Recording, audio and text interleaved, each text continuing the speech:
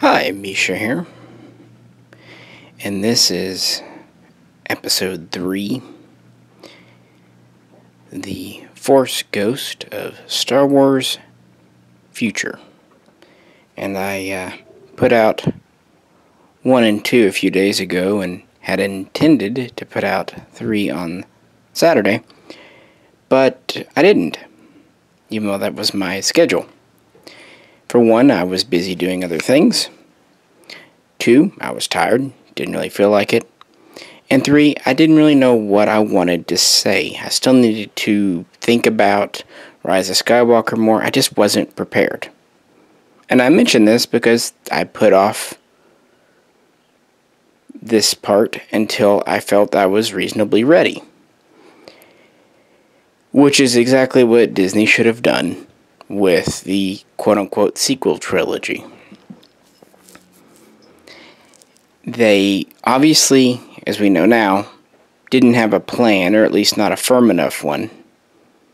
They really didn't know what they wanted to do aside from, hey, we spent over $4 billion on this franchise and we need a return as quick as possible. And it worked well with Force Awakens. It also worked with Last Jedi, at least on a financial level. And it worked fine with Rogue One, but Solo, not so much. And Rise of Skywalker, who knows? Who knows? George Lucas was always good about taking his time. After Return of the Jedi, originally he was thinking about jumping right in and doing the prequels as early as 86, 87. But he didn't feel it. He was exhausted after Jedi. He took time off, over a decade, till he felt ready. Excellent. And it honestly worked very well for the franchise. It gave it all time to die down. It gave it time to be special, to let nostalgia build, let people move on to other things. And then, as I said in my other video, it was a slow burn as it came back.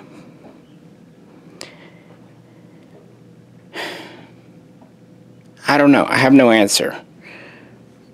I definitely think the whole 5 films in 5 years thing was way too rushed. Star Wars has always been best in moderation. And it's always had a certain vision.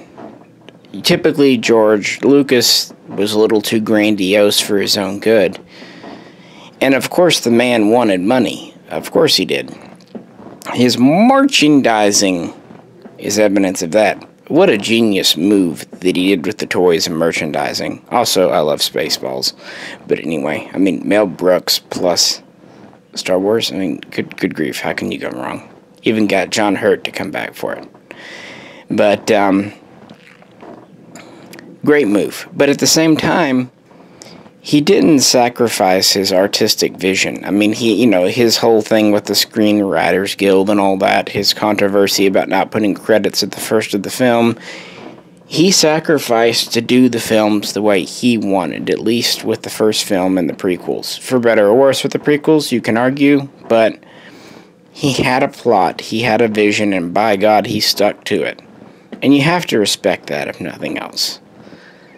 I'm not going to say Disney's was a cash grab. A business is there to make money.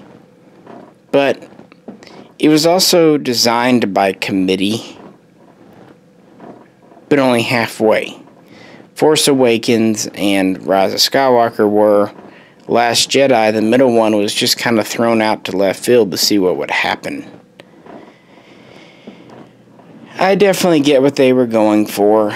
And I can do more detailed videos on that, but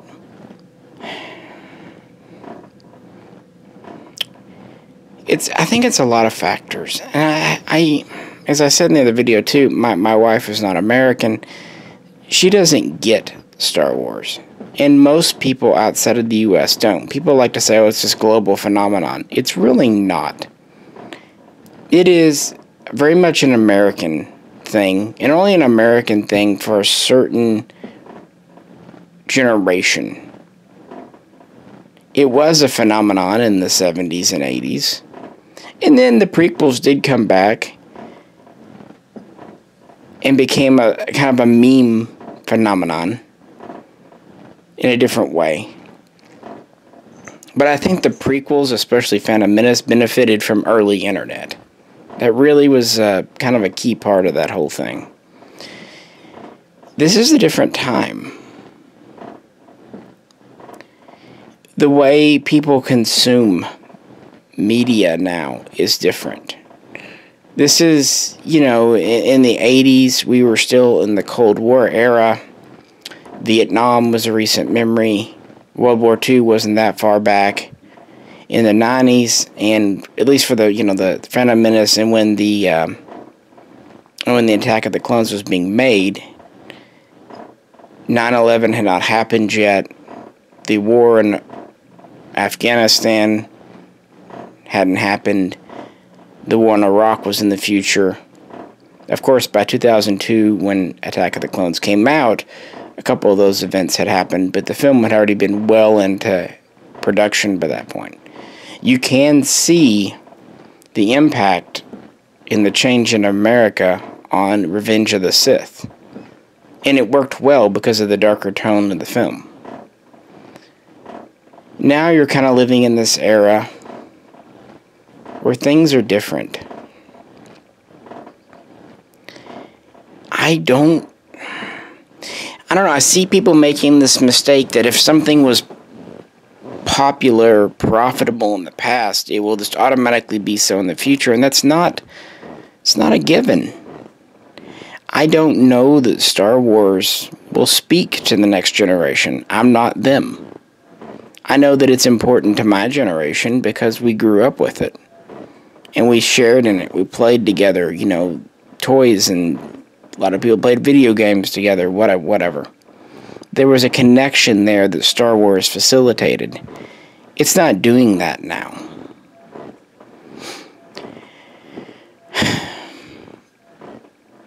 The future. Is there one? I can't help but think all weekend about the Back to the Future trilogy. No pun intended. I honestly liked all three. I think number 2 is my favorite. But, yeah. And that, interestingly, my wife does love Back to the Future. That honestly seems to have more global endurance than Star Wars. And they've kept it. They didn't do prequels. They haven't done sequels yet.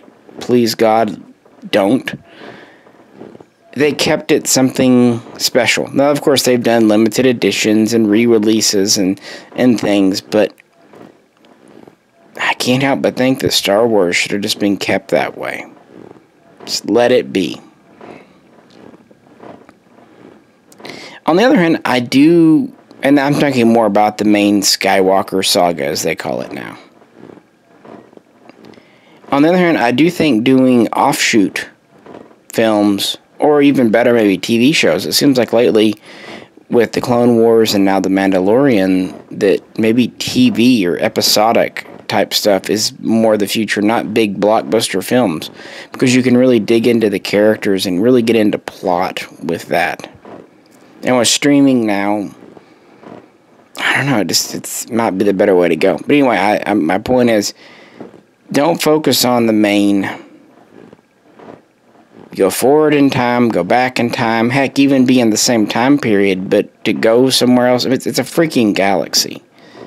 It's not a narrow window of what you can do if you're not narrow-minded. But what Disney, Lucasfilm's going to have to do are take risks. If they're unwilling to take risks, if they're just going to keep trying to play it safe, they will wear it down to nothing, and it will be truly inconsequential. On the other hand, I think some fans have really blown the importance of Star Wars way out of proportion, talking about the mythos and the blah blah blah. It's fantasy, science fiction. The mythos has always been fluid. It doesn't matter. It's fiction. Fiction will change. And they get hung up on these small little things. I'm sorry, but the original trilogy, and certainly the prequels, have tons of quote-unquote plot holes and new devices.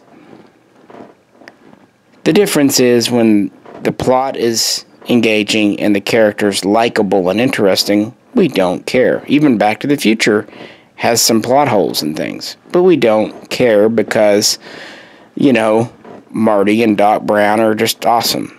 And I don't know.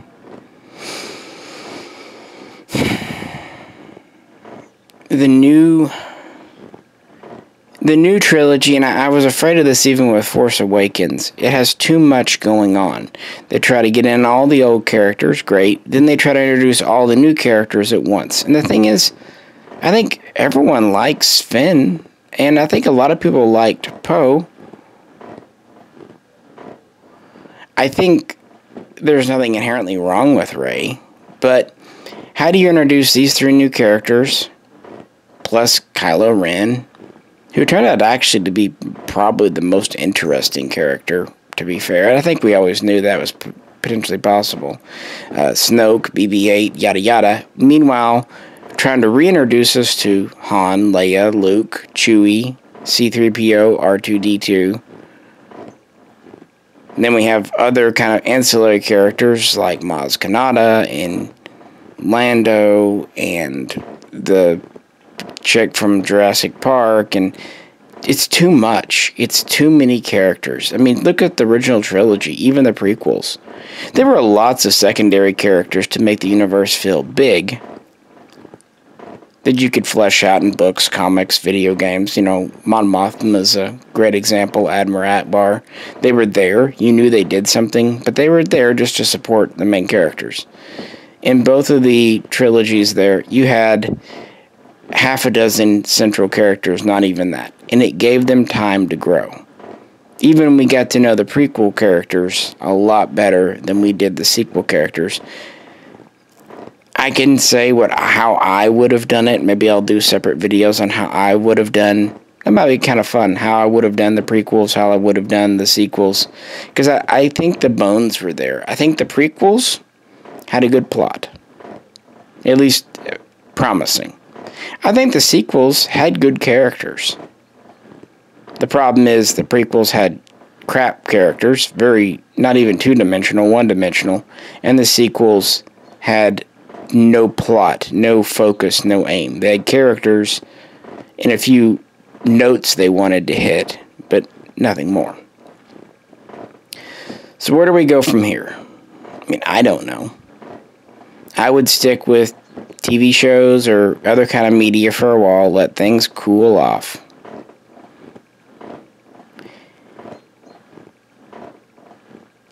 From there, I'm hard pressed to think of any of the younger group. I mean, they've tried so hard with the sequel trilogy to draw in young people. Are they interested?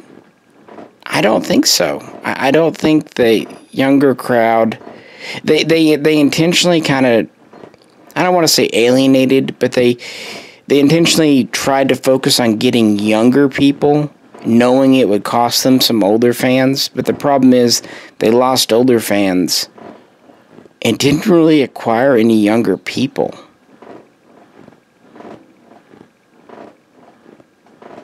I don't know. I mean, it just seems like they did.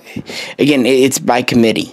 Everything's by committee, by marketing studies. It feels like they've done all the graphs and the questionnaires, and they've looked at all the numbers. But what they forgot is the humanity, the people, that zeitgeist, the feeling. They boiled it all down as bureaucrats want to do. And that's what they feels like, just some bureaucratic mess. And that's a shame, but oh well. Again, I'm not deeply emotionally invested. I think one interesting thing, critics aren't liking Rise of Skywalker. That's no surprise. It's interesting to me that it seems like more Star Trek-oriented people are much more positive on it than Star Wars-oriented people.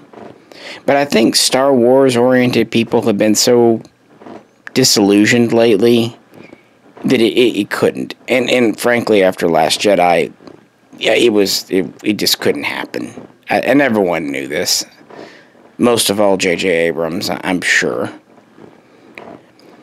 I know the task he was given. Heck, I know writing these sequel trilogies was tough as hell. Because you want to get new fans in, you want to be modern, but you want to get that last thing. And they go, well, look, we tried going kind of with the soft reboot for Force Awakens. People complained. We went with a whole new left field direction with Last Jedi. People complained. Then they throw their hands up in the air and say, oh, you're impossible to please. True. But you know what else is true? You fuckers are getting millions of dollars in your pocket. You know, I will spend 2 hours on the phone answering questions with a person to sell them a gun to make $100. You're making fucking millions. You know what? Deal with it. Come out of left field, but also give nostalgia. It's not rocket science. If we could get to the moon in under a decade, if we could develop computers like we've done, you can do it, or you step down. Don't take the paycheck. If you take the money, look at athletes. They get paid millions, but some of them make amazing athletic feats, and they sweat for it. It's not an easy job. They sacrifice for it. If you can do that, then yeah, sure, be a writer, director, actor in Hollywood. If you can't, don't. Go sell insurance. Go be a real estate agent. I don't know. Do something that doesn't require you to be creative. Because that's what's happening. We're losing creative talent left and right. And the same thing goes for actors. It's just, the talent's just going away because of what's going on now. I said in my last video, I think Hollywood itself is more of the problem than Star Wars. And I stand by that. Because this is happening all across the board with tons of different franchises.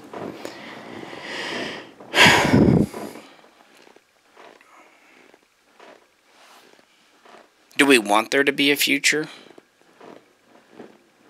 I mean, in time, and anything in time.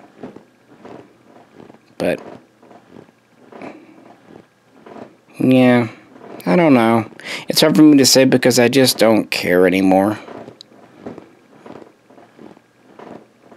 I just don't. They didn't move the story ahead at all. They just reset. And there's nothing wrong with resetting occasionally because history is cyclic. But there's just so many ways they could have done it better. And so few ways they could have done it worse. But that's what happens when you design anything by committee. You get mediocrity. And at the end of the day, that's what I feel the sequel trilogy has been. The prequels, for better or worse, were not mediocre. They were either memorably good, usually with special effects and stuff, or memorably bad, usually with dialogue. But they were memorable. I think the future for the sequel trilogy is just forgotten. You know, we've seen this in other things, like the different eras of James Bond. Certain Bond periods are just swept away. We just kind of forget about them. And it's not just Star Wars. I mean, look what they've done with Lord of the Rings. They had 3 great movies, and then they decided to try to turn the shortest book into 3 movies, and that worked out so fantastic. Of course, they've done it with Harry Potter, which was never exactly my jam. I'm a little too old for that. I've seen the movies, of course, read the books, but okay, you did 8 movies, great. And then they're doing these new ones now that they're just there. They exist. That's it. Star Trek. I think the main problem with Star Trek 9, Star Trek's always best as a series. The movies have always been very hit or miss. I think if you'd had that cast and you just kind of done a new series, I think instead of doing the 2009 movie and then trying to do Discovery, obviously they wanted to do a a series set in that period, why not just do a recasting of the original series? Redo the original series. Redo it, because you could use, if you have a series, you can have plenty of time to grow the characters. You can revisit original episodes, give them a new twist. You can do brand new episodes, kind of mix them in. Whatever. Have some fun. Yeah. But when you try to do it, when you try to introduce Star Trek as a movie, it didn't work.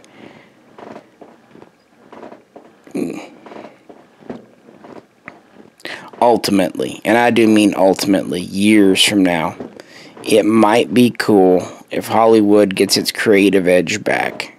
Just throwing this out there. To just redo Star Wars from the get-go. Maybe do like a Netflix or an Amazon or whatever's thing at the time, series, miniseries, whatever. But just redo them all at once. Do the original trilogy again. Do the prequels again. And then you can continue on from there. I don't know. But I'm talking a long time in the future. It would kind of be interesting to see a new take on things. But in the end, I just don't really think it's that relevant anymore. I think it had its time. Had 2 times, really, if you count the prequels. So that's pretty good, more than most franchises get. But franchises can't always last forever. It's just kind of the way of the world sometimes, guys. Things are always better when you're a kid in some senses. And Star Wars is kind of one of those things. That's not bad. That's just how it is.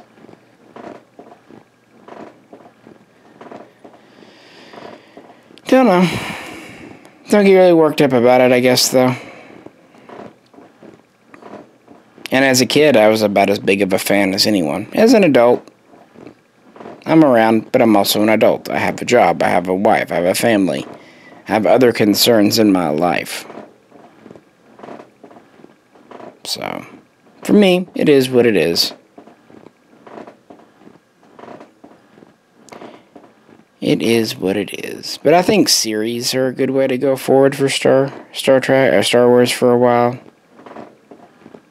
Just kind of let things die down, let people get over themselves. Because that's one nice thing about the internet. Give them 6 months or a year and yeah, they'll move on to other targets. And I hate to say it, because I love the generation of actors I grew up watching and stuff, but they keep bringing back all these old actors to do new series. Once they're gone, either retired or passed away, they won't be able to do that anymore. Then they'll have to bring in new talent. They can't just keep riding nostalgia, and that'll be the best thing ever. To move series franchises forward. And I think if they really get in that mindset of let's do something new, there's a lot of potentiality in Star Wars. It really is. Thousands of planets you can have, 20,000 years of history. You can always have a descendant of Skywalker, an ancestor. You can always have the Sith, the Jedi. Always have our species we like, Wookiees. Can have droids. But also you can do something new. You can have that touchstone without getting too bogged down in it. That's one thing Star Trek 2009 did alright. They had Leonard Nimoy in as old Spock to kind of pass the torch off. But they didn't have what was left at the time of the original cast to kind of bog down the new cast. So at least most of what you saw on screen were the new cast. And that's kind of, I think they were sort of doing that with Force Awakens by not getting Luke in because they knew Luke would overshadow the new people. But that's a sequel trilogy. If you're going to do, quote, episode 7, you need the original cast. Now, if you want to have new people, great. Do something like Rogue One.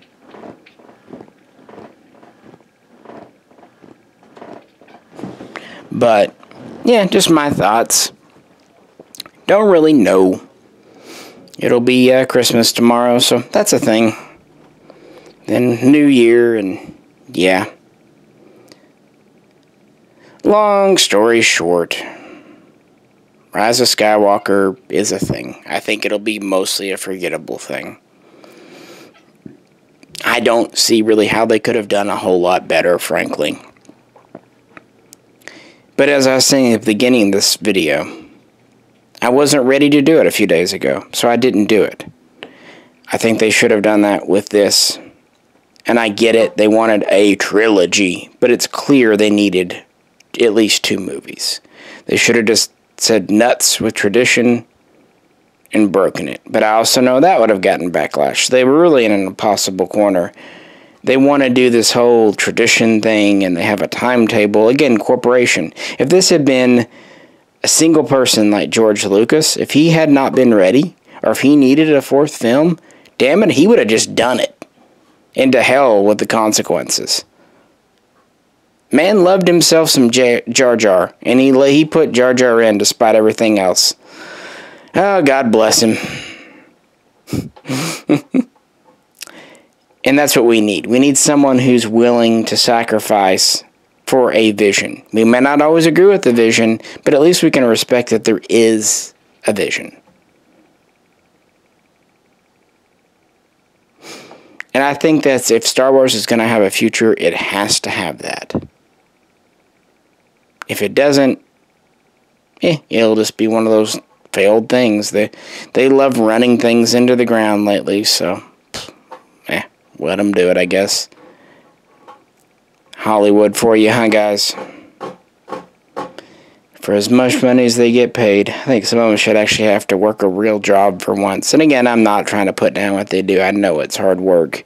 And they're in a position where everything they do and say gets scrutinized by people that think they know better. And you have to realize we don't know all the situations. For example, with the sequel trilogy, I have no doubt that a directive came on from, down from Mile High to kill off the original people. That just seems, at least, Luke, Han, Leia. That seems like something that they shoehorned in every film. Of course, with Carrie Fisher, they had to. But I think even if she were still alive today, she would have been killed off in Episode 9. This seems like that was their notion. Kill each character off in one episode. And you know what? We kind of like that as fans. We like to see the end of an arc. But it was just so forced and flat the way it was done. Very unnatural. But that's what happens when you have design by committee. When you have this, we have to do this, we have to do that. And you kind of saw that with Lucas in the prequels because he had to. He had to have the fight between Anakin and Kenobi. He had to have the rise of the Empire.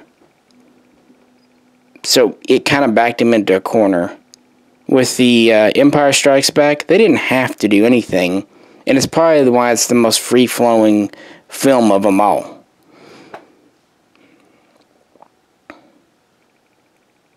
Yeah.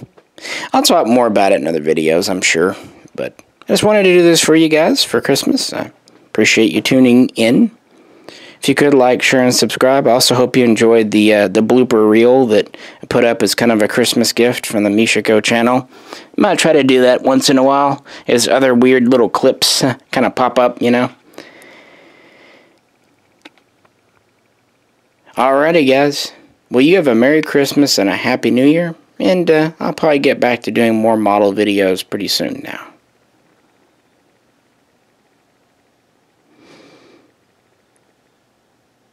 I will catch you very soon next time.